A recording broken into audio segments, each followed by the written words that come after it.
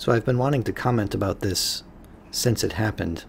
I just haven't had time lately because of a change in my work schedule, and I've been preparing for a very big trip that's coming up very soon.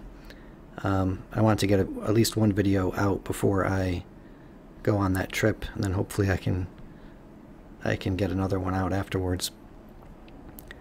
But I'll play a few seconds of this clip here because I'm sure everybody has seen it already. I'll just play like 5 or 10 seconds of it, and then I'll add some of my commentary. I need help. I need help. I just wanted to meet you. I'm unwell. I called 911.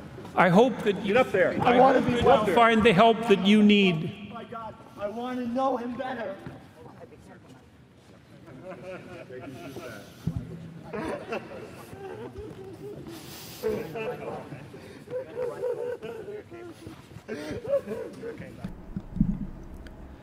So, of course, we all hope that David gets the help that he needs. I've read a few pieces about this incident, and I've seen some other commentary, some other videos. And I want to focus on something a little bit different than what I've seen already. And I'm sure you all want to hear something a little bit different as well. I'm going to take David as saying that he wants to know, when he says, I want to know him better, let's interpret that as he wants to know God better, and he sees Jordan Peterson as a sort of gateway to that knowledge. I know he could just be interested in Jordan Peterson. There are many people who they just want to know Jordan better, and so I don't want to go down that road. I don't think that would be a productive road for the rest of us here. But let's assume that David wanted to know God better when he says, I want to know him better. And I think what many people overlook, and what I don't hear very often when people talk about converting to Christianity or being a Christian and having a relationship with God, and I've mentioned this many times in my channel about how this relationship with Jesus is one of the most ingenious and important things that we can understand and have. It's not just about understanding it, it's also having it. But where does that leave the person who perhaps is new to Christianity and unfamiliar with this territory? They might be scratching their heads thinking, well, how can I have a relationship with Jesus? And I think it's a very good question, and one that every Christian should think real hard about and struggle with. But there are some answers to it, I think.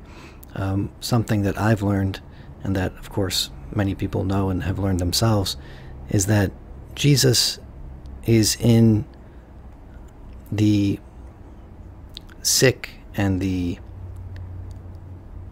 unwell, perhaps. Jesus is in David already, and he doesn't even know it. Jesus is found in the poor, in the hungry, in the naked, and so on. Now, it sounds very virtuous to say that, and it sounds very nice that you can find your God in the lowly places of the earth and in the lowly places of man, in the thieves, the murderers, the prostitutes, and all of that. That's where Jesus is. But to actually go there and have a relationship with a hungry, homeless person, or someone who is mentally unwell, who hears voices, who responds to them, who acts out and has tantrums, to have a relationship with that person, that's a whole nother thing. That doesn't bring you so much joy. It's a lot of hard work, and it's a labor. And this is something that I don't think a lot of people are interested in. They're not interested in the Jesus that is in the sick, in the person you have to take care of. They're interested in the Easter egg Jesus, the Easter bunny, and the Christmas tree Jesus, where there's presents and joy and happiness and fun. But I would have to say the real Jesus is in the impoverished of body and mind and spirit. And it's relating to those people that you start to find the Jesus in you. the Spirit in you, and you start to, the two pieces sort of come together. And now when they're coming together, you start to be more, this is where you're going to find your meaning. You're going to be more yourself, the self that God created you to be.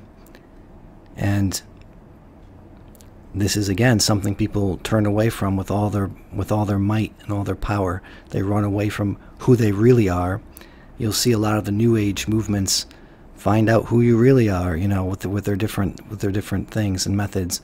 But I think the truest method, finding out who you are, who God made you to be, is to go meet God in someone else, in a sick child, in a hungry person, someone who needs some kind of assistance in their life, and help them.